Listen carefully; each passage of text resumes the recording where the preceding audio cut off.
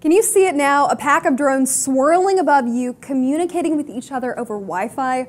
Well, researchers from the Naval Postgraduate School in California are working on a project that would allow 24 drones to, quote, work together, behaving as one. Doesn't that sound awesome, Nick? It does. They've loaded this drone they call it's a flying wing onto what looks like a giant slingshot to ultimately get the drones to swarm. Now, the swarming means a large collection of aerial robots working together. We actually have a quote from the man working on this. He says, in our context, swarming means a large collection of aerial robots working together to do something meaningful or interesting. Now, that's the part that really concerns me, Nick, because meaningful and interesting. What he believes is meaningful. A swarming pack of drones that are talking to each other. I can only imagine where this is going. Of course, they're not saying that this is going to police anybody. It's just a little project they're working on, but you know. So why does it freak you out, first off, before we get into it, why does it freak you out?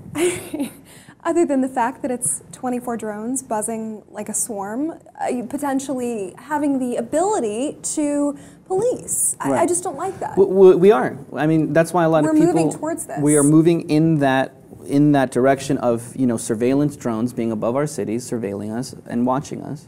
And a lot of people aren't easy because the first thing you think about is 1984, George Orwell, Big Brother is watching everything you do. How are you going to act right when you're just walking down the street and there might be an eye on you?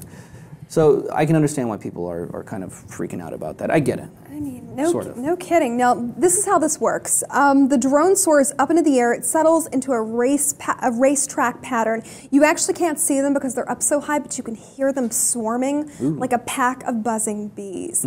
That's kind of freaky in and of itself. And then it says the buzz grows louder as they settle into this pattern, and they begin to talk to each other. And how freaky is that? You can't see them. You can only hear them, and you know they're coming. I mean, we always talk about how freaky drones are, and people are always thinking like, it's a new thing, and then we don't know where it's going to go. The same thing with robotics. People are always skeptical. Oh God, they're going to take over. Right. On the lip, we talked about the Terminator robot that Russia's developing. I mean, but we're still in the infancy of this, and look, people are only thinking about the bad things that can come from it. What about the good things that can come from it? I think it's awesome. I don't know, in Shanghai, before Amazon was talking about it, they had this company that was airlifting cakes and delivering cakes with drones. I think that's awesome. The beer drop at the concert, that's what they're doing with these? Yeah, exactly. But look, for example, if we're going to go back to surveillance though, look at London, for example, or other cities in England. They have cameras everywhere in the public watching people. And they don't do it just to spy on people. They're doing it to see if something bad happens. Now, they delete the footage later, but if something does happen, they can always go back and review, and they don't check it unless something does happen. So they're not really spying on you. But in America, we have this whole feeling of, you know, well, given that this country's built on that idea of freedom, then when you put surveillance drones in the equation, or cameras even, it freaks people out. And it's like, you can't do that, you're taking away my rights. I mean, this is a country that's built on freedom and liberty. The right to privacy. Exactly. There's an aspect, there's an understanding in the American psyche that you have a basic right to privacy.